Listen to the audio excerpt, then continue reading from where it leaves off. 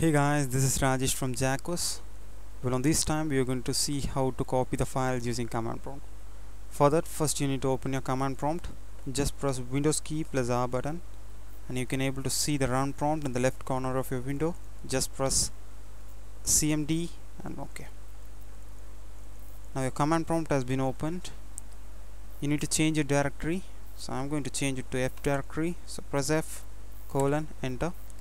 For listing the files in the directory, just type dir and you can able to see the list of files in the specified directory.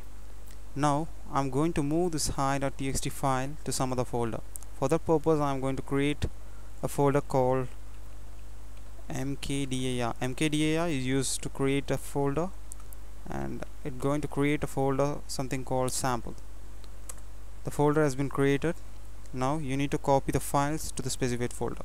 So type the following command: copy hi.txt to the specified folder. So we need to mention the directory. Okay, just press OK, enter.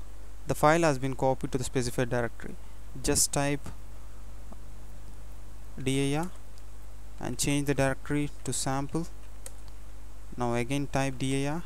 You can able to see the file hi.txt.